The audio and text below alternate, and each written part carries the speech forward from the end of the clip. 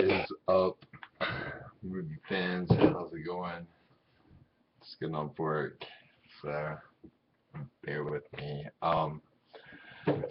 So I posted a few videos, and apparently the volume hasn't worked on any of them. Only one has worked, and I think that was my Spider-Man uh, movie blog that I did. So now for like the sixth time, I'm going to talk about the same subject. I'm not even gonna have my notes. I should remember it at this point. All right, so let's talk about. Uh, let me get this. All right, let's talk about Tom Hardy. Tom Hardy is in talks to. Well, there's a couple things about Tom Hardy. He is going to be possibly the new Punisher, which I think is awesome. Great. I think he has got everything that it takes to become to what the Punisher is.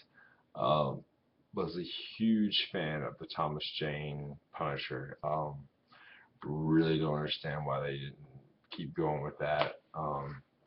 The second Punisher that came out with Ray Winstone was good. It was great. It was a little bit more comic-y, as whereas Thomas Jane was more kind of like Chris Nolan-esque. Uh, but yeah, the action was amazing. The scenes were cool. So, big fan of both Punisher movies. Punisher is one of my favorite uh, comic book characters, hands down. I mean, he's definitely top three, top four. But if Tom Hardy, man, he's one of my favorite actors. Honestly, like he can do no wrong in my opinion. I would never watch a movie that he would just any movie where a guy's in the car for fucking 2 hours just talking on a phone to an imaginary dad and to his workers, I probably wouldn't watch it. Like, I did Buried with Ryan Reynolds because I'm a Ryan Reynolds fan. It was what it was, but if it was any other actor, I just probably would not have been able to stand through that movie. The movie was interesting. It was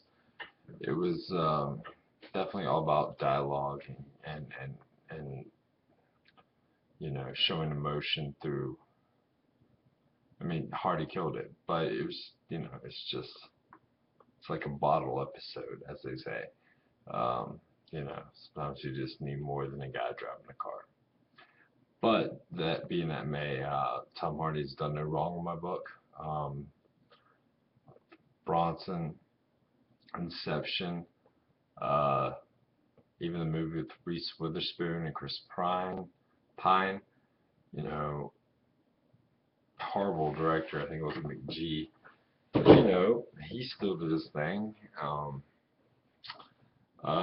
Bane, incredible. You think darkness is your friend? You merely adopted the dark. I was born in it. You're a pretty big guy. For you. But, yeah, I think you did great. Amazing. Uh, I truly believe if Heath Ledger hadn't died, that whole plane scene would have actually been Heath Ledger versus Bane. Because, he had this whole idea of keeping the Joker in a third movie, so he had to kind of rewrite a lot of what was already written for the third one. They had this whole plan, and so the Dark Knight started off with like a heist with masks, and then you pull the mask off and you see the Joker. Kind of the same with Bane. It's kind of like a heist situation, and he's got the mask on. He takes the mask off. You see Bane. So I really think that part was probably for Heath Ledger, and they just kind of put Bane in it. But Bane killed it, I think. So, like I said, big Tom Hardy fan. I think he was. I have not seen Mad Max yet. Crazy, I know. I'm gonna go see it in theaters soon. Uh, but I heard he's great in it. I heard Charlize Theron really shined in it, who I'm a big fan of. She's always been super sexy, can rock short hair like no other, and is not afraid to make herself look ugly or whatever you want to call it to, you know, devote herself to the character. So she's awesome. Uh, I'm trying to think of more Tom Hardy movies that I'm a fan of. I mean, they're all great. Oh yeah. Rock and Rolla, Rock and Rolla, Rock and Rolla, uh, with drawing a blank, Madonna's ex-husband, Guy Ritchie. He played a gay guy. He was awesome in that. This guy's got range. He he can really do it. So I think, and he's just got this badass feel. I mean, apparently where he came from in England is borderline bad neighborhood, for England. So he's a tough guy, I guess. But he definitely has that presence of "don't fuck with me" kind of thing. So I really think he would be a great Punisher. Maybe that's the reason he turned down the role for Suicide Squad. As character I'm not too familiar with, I can't remember his name, but he's already done one DC character. Maybe doing another DC character would be weird for him. So for him to do Punisher would be great. I think it would be fucking awesome. Uh, he's not too familiar with it though, because he was like, Frank Castle, yeah, that's the Punisher's name, right? Yeah, so he doesn't know too much about it, but it doesn't really matter. Uh, he's also about to be in a new movie where he is playing twins, played by him, like very similar to one of my favorite Jean-Claude Van Damme movies, Double Impact. Big Jean-Claude Van Damme fan. One of my favorite movies by him was Double Impact, so the fact that uh, he's going to be doing that is great. And the director, like I said, if my videos had worked before when I did this review, I could name the guy that's directing this movie, but I'm just winging it right now because it's like the fifth time I've done it, but I do have the audio working now. But the director, we'll go ahead and look up real quick. I was hoping not to do this. Like I said, everything's a work in progress. We're gonna get there. Tom Hardy. Let's see. This director's not bad. The guy that's doing the twin movie. I'm really surprised. Like really good actors have done work with McG. Like Christian Bale did Terminator Salvation, and like publicly said he's not an experienced director who knows what he's doing. And another great English actor ended up doing a movie with him too, which was, I don't know, it's weird. Um, so yeah, the Tom Hardy movie is called Legend. There's a lot of Legend movies out there. I Am Legend, Legends of the Fall. I can't keep up with all these Legend movies, to tell you the truth. But let's go ahead and check this out. Um, Identical twin gangsters, Ronald and Reginald Gray, terrorized London during the 1950s and 1960s. Tom Hardy has that range where he can definitely play twins and play both characters and make them completely different. Jean-Claude did a good job, but as far as acting goes, he's no Tom Hardy. Definitely a great action star, though. My favorite by far. Brian Helgeland is the director for the movie Legend that he's coming out of. That's right. So he hasn't done much. He did 42, the Jackie Robinson movie. I'm a big Jackie Robinson fan. Uh, kind of introduced me to Chadwick Boseman, the guy to play Jackie Robinson. He's a Carolina boy, South Carolina. I'm from North Carolina, so much respect. I think he did a pretty good job in that movie. 42 was a good movie. I mean, I enjoyed a good baseball movie, and it was good. Nothing great, but it was good. And I think Chadwick did a pretty good job as Jackie Robinson. He also did. It could be. Payback?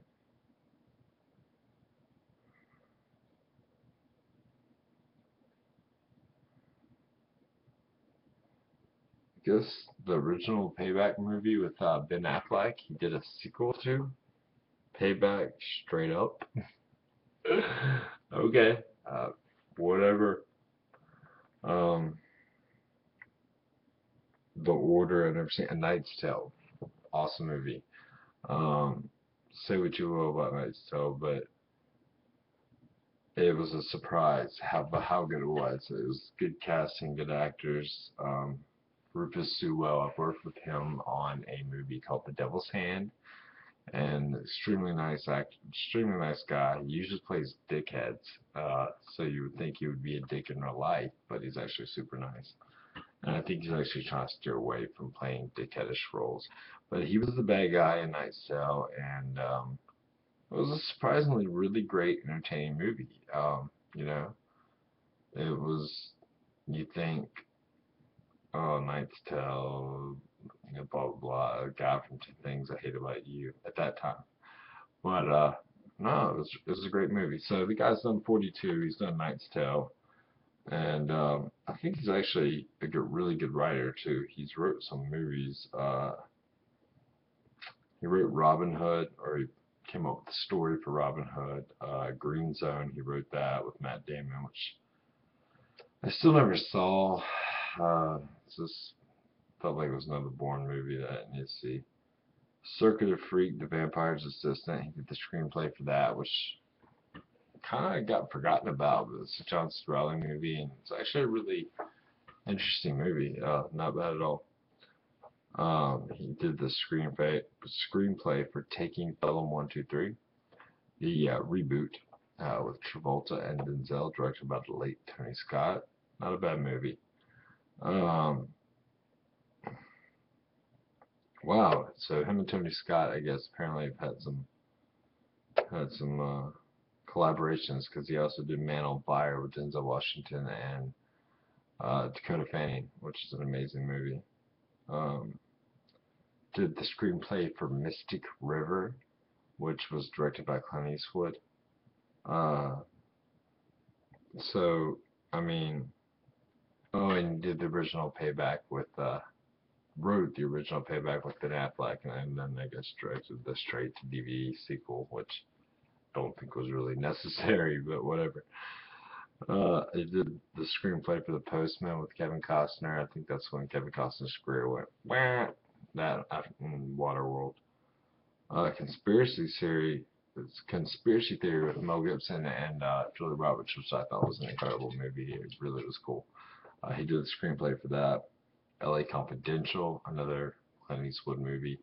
So he's definitely got Clint Eastwood and Tony Scott both have definitely faith in him as far as writing their movies and coming up with that. Well, he even did Assassins with Sylvester Stallone and Antonio Banderas, which I've definitely got to watch again. I mean, I watched it I saw it in theaters as a kid, but it was such a cool movie, man. I definitely got to watch that again. Highway to Hell, pretty crazy movie. Friday 13th TV series. So the guy has an amazing writing resume. He's an amazing writer. As far as directing, he's still kind of new to that. Like I said, he has done 42 with the Jackie Robinson movie, and he did the sequel to Payback from Ben Affleck movie, and The Order, which I never saw. Who's in that? Oh, Heath Ledger. Wow. Oh yeah, the Priest movie. Yeah, with Mark Addy, who was also in Knight's Tale as well. Um, it's not the one with Matt Damon. I think it's a different one.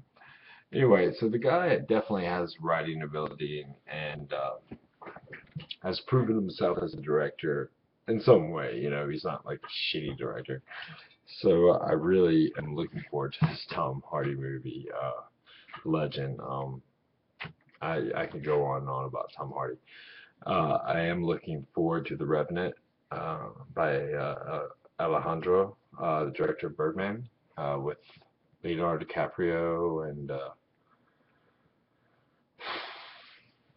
is Gary Oldman in that? Yeah, I think Gary Oldman might be in Child 44, which I definitely need to see. Uh, but I think Reverend has Oscar potential, and I'm just saying that because the director is amazing. And Leonardo DiCaprio, pretty much every movie he does, he gets nominated. Never wins, but he gets nominated. Wolf of Wall Street, Gangs of New York, let's see, Gilbert Grape,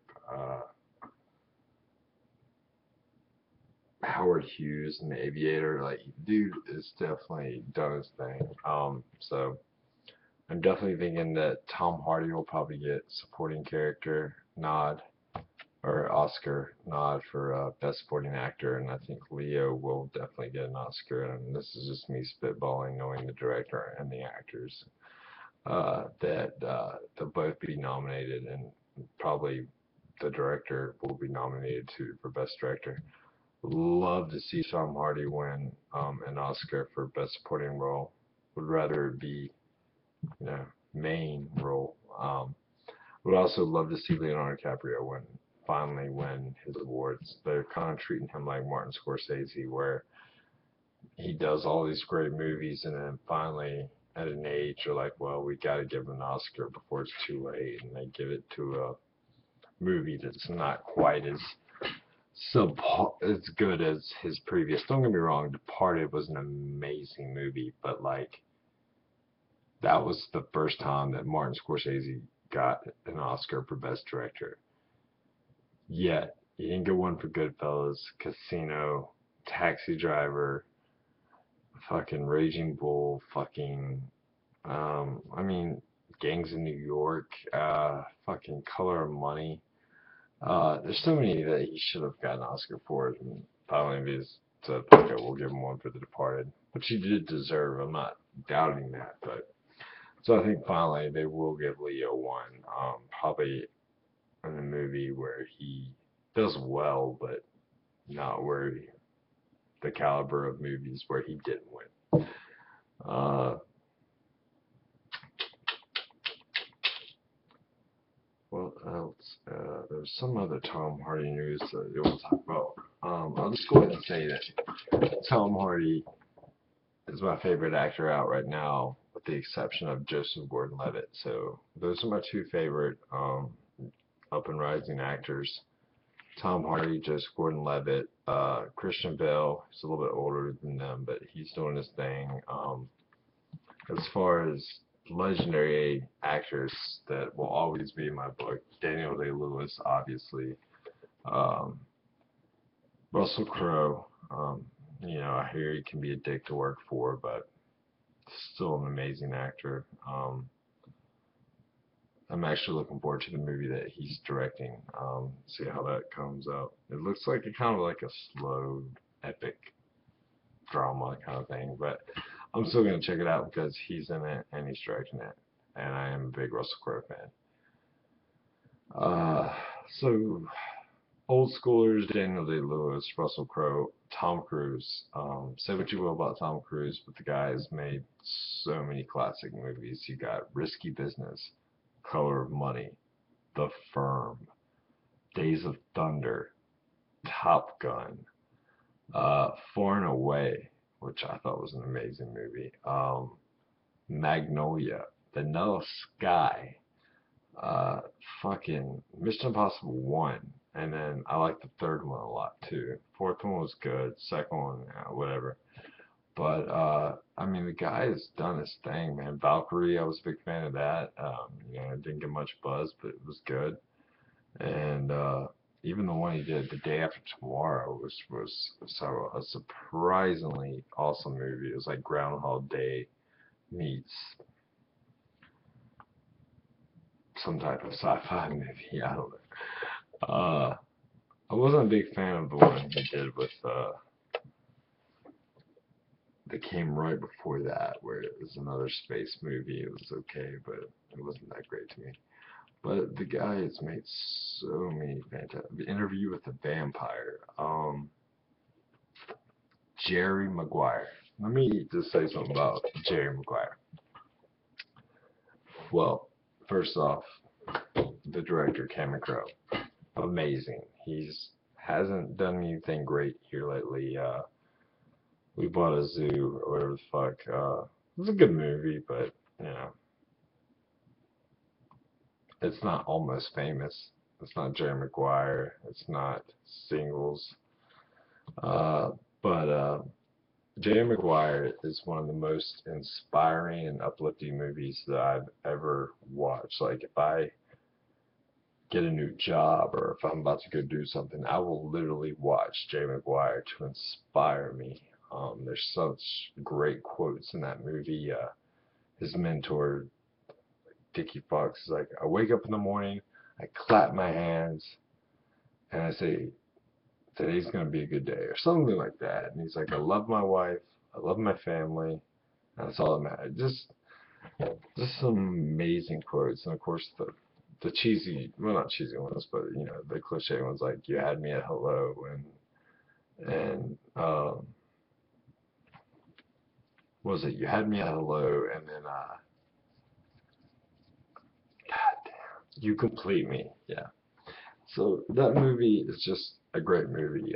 Cuba Gooding Jr. is probably his best acting performance ever. Um, Even his wife, what's her name? She's great in it too. Really pissed off I can't remember her name. She's awesome.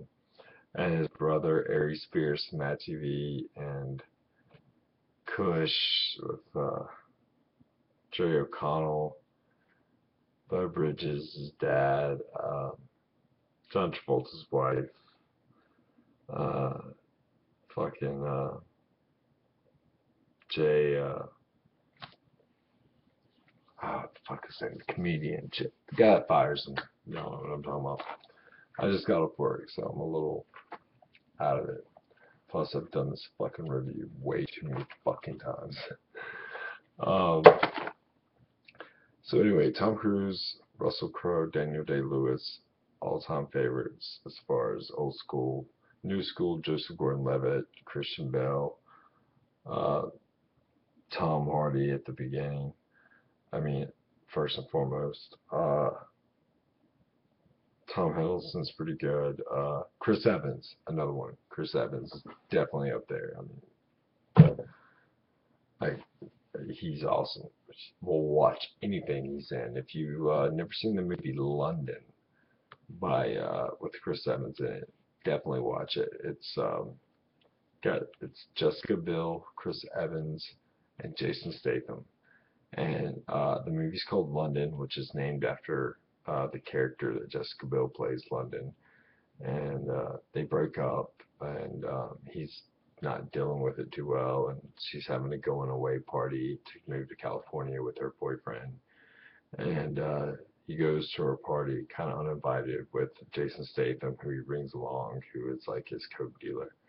And basically the whole movie is they're doing coke in the bathroom and just talking about life and getting the guts to go down there and talk to Jessica before it's a great movie, so you should definitely watch that. Snowpiercer was great. Wasn't a fan of the ending, but it was a good movie. So yeah, Chris Evans, Joseph Gordon-Levitt, Tom Hardy, Cumberbatch, whatever. He's good. He just doesn't do it for me. I don't watch the Sherlock show. I thought he was great in Star Wars, the sequel to the reboot movies of Star Wars. I haven't seen Imitation Game, but he just doesn't do it for me. I'm not saying he's a bad actor. I'm just not. But I do like Tom Hiddleston. Luke Evans is another guy that I think is highly underrated, and apparently he's not going to be doing The Crow anymore, which is really disappointing because I was really looking forward to him seeing to do The Crow. The Crow has kind of a special place in my heart. It was filmed in Wilmington, where I've done a lot of my work and moved there for school, and that's where Brandon Lee died. And movies always kind of stuck with me. Saw it at theaters, and so You know, everybody's like, you can't remake this movie. Yeah, you can. You can. Some don't need it. Some could use it. Some just, you know, another take on it. Uh, so anyway, Luke Evans is definitely another one. So enough of talking about my favorite actors, but yeah, I will say Daniel Day-Lewis. Oh man, this is what I run a small company. It's me and my child. We work as a small company. We're not a big old company. We'll take it. We'll work hard. I'll put my milkshake in your milkshake. I will drink from your milkshake. Normally, I can do a way better Daniel Day-Lewis from There Will Be Blood, but I am. It is 3 in the morning, and I am tired. I can't do it. And I haven't watched the movie in a while, but it's amazing. Um, Daniel Day-Lewis is just. I mean, the only guy's ever won 3 Oscars for main supporting role. So Tom Hanks has got some catching up to do, which I think he very well could have easily gotten for Captain Phillips. That was pretty much one of the best performances of his career playing that. Uh, okay, so what else do we have that I was supposed to talk about? This has gone on way longer. Assassin's Creed with Michael Fassbender. They asked him recently, what's the deal? Why has that movie not been, what's taking so long? And he basically said, if you want to do something right, you got to take your time with it, and you got to, you can't rush it, which is very true. Um, they asked him if he was playing a certain character. I've never played the game. But he's like, you don't know that's who I'm playing, but I'm pretty sure that is who he's playing. That seems to be the popular consensus. Uh, I'm hoping that Assassin's Creed can break the mold as far as uh, movie adaptations from video games, because none has really been a critical or success. I mean, you have Mortal Kombat. I think it made money, but it was fun, but it's still not like some groundbreaking movie or whatever.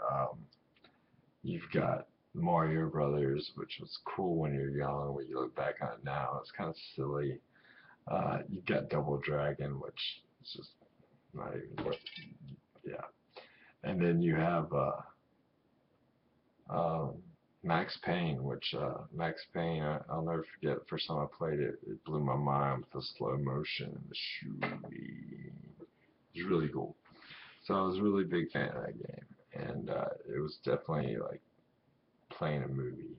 Like I felt like it was a movie. It was cool, and I do like Mark Wahlberg, which is another person who I should add as one of my favorite actors right now. And a lot of people give him a bad rep, but the guy can act. I mean, The Fighter, Boogie Nights, um, the man can't act. Even Departed. He was actually the only actor in the movie Departed that got actually nominated for an Oscar. Martin Scorsese obviously got nominated for Best Director, but Leo didn't get a nomination. Jack didn't get a nomination. Wahlberg did get a nomination. So I like Mark Wahlberg. I think he's a great businessman, and he produces a lot of great shows. But anyway, I was kind of disappointed with Max Payne. I think the visual imagery of it was really nice, the CGI and the way they visually did it, but it just failed. Street Fighter, Big John Claude Van Damme. At the time, I loved it. He was playing my favorite character from the movie, uh, Guile, who was my favorite character from the game. So it was like you're taking one of my favorite action stars, and then one of my favorite games, and then making my favorite action star play one of my favorite characters from the game. So it was like heaven, and I really enjoyed it. But like I said, these aren't movies that are timeless per se. So Assassin's Creed's got a tough job ahead of it. Also, Hitman was another movie. Never really played the game, but I dabbled in it, watched it. I think I'm a big Timothy Elephant fan. Justified. Hope y'all are some Justified fans. Uh, I think he did a great job as the Hitman. Like, he really went out of his comfort zone. With shaved head. I think he had to walk down pat, like just walk, just like in the video game. And definitely kept a straight face and no emotion. And there's some really good action scenes. I really actually like that movie. I just think it was a little slower than it should have been, a little bit more fast-paced, which they are rebooting. So that wasn't a success either. So if Assassin's Creed can actually pull it off, it could revolutionize um, the whole genre of movies or games being adapted into movies, because right now with the comic surge, like studios are looking for franchise movies either based off of games or old school trilogies. I mean, like Terminator, still trying to bank on that. The Power Rangers movie's about to come out. Uh, the guy that's directing it is not good. I was never into Power Rangers. I was a big Ninja Turtles fan. Not that you can't be one or the other. I just thought I never got into Power Rangers. Like, it always seemed really corny and cheesy, and even for my age, who doesn't mind corny and cheesy at the time, it just wasn't for me, man. I thought it was weird, and I just thought it was like, I don't know, man. Just something was weird about it. I never got into it. But apparently there's still a demand for it, and people want to see the movie. And it is coming out, and they're going to try to make it darker, but I'm not interested. But that's coming along. Speaking of Ninja Turtles, they just added 2 new people to the cast. Casey Jones, who I'm a huge fan of. Like I said, I am a big Ninja Turtles fan, and I do like Casey Jones.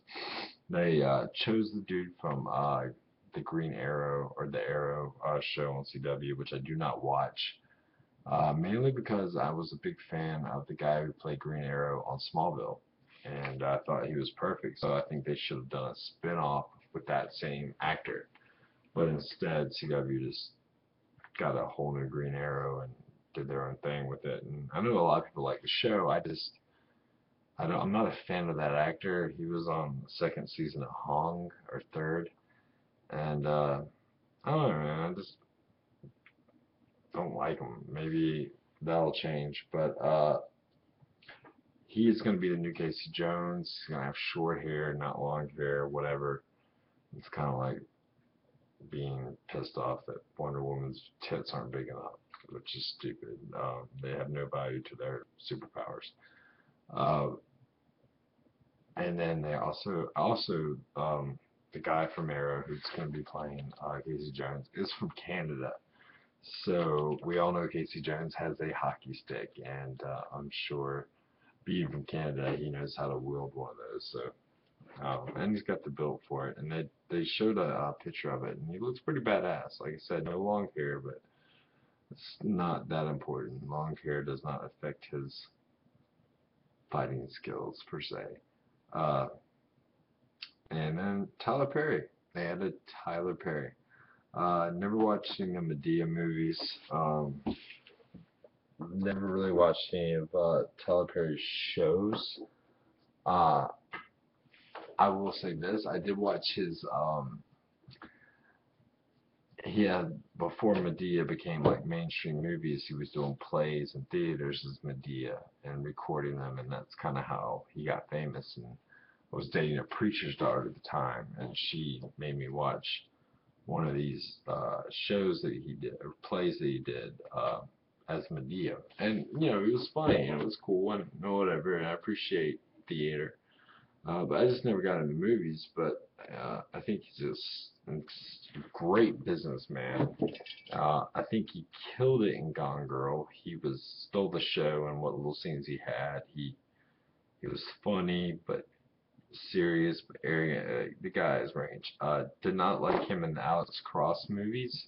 Maybe not him per se, but in my opinion, Morgan Freeman will always be Alex Cross. If you don't know who Alex Cross is, He is a character based off 3 or 4 books by James Patterson. Morgan Freeman has played the character in a movie called Along Came the Spider, um, which he was Alex Cross. Nobody else too famous was really in that movie. Great movie though, check it out. And then he played Alex Cross in Kiss the Girls. None of these were like sequels or prequels. It was just him playing that character in different movies. Kiss the Girls was great. It was set in High Point, North Carolina, because James Patterson is a North Carolinian, and so in my mind, Alex Cross will always be Morgan Freeman. I really wish they would have made more Alex Cross movies with Morgan Freeman playing it, because there's a lot of books out there with Alex Cross, and Morgan Freeman definitely could have pulled it off. So they went another route and rebooted it with a young Alex Cross, played by Tyler Perry, and Matthew Fox, the bad guy. Matthew Fox doesn't do it for me. I think he might have got in trouble for beating up females, and seems like a big asshole, and that turned me off. And then and I'm not gonna say Tyler Perry is the reason why I didn't like the movie. I just didn't like the whole consensus of it.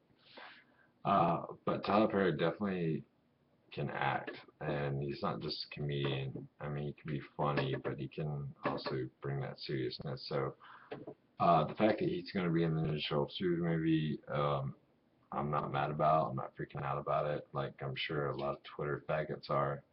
And when I say faggot, I don't mean in a derogatory way. I just mean it as bitch made. No, sorry. So I will approve of that. I think he's gonna be like a politician of some sort, like maybe like in cahoots with Shredder. It really would be cool to see him play a bad guy, because you don't see that very often. He played kind of a sleazy lawyer in Gone Girl, but I feel like he's gonna have the same kind of role as what's his name? The character from the first reboot, the most previous Ninja Turtle movie, the guy from Dark Knight, who's you're stealing from. But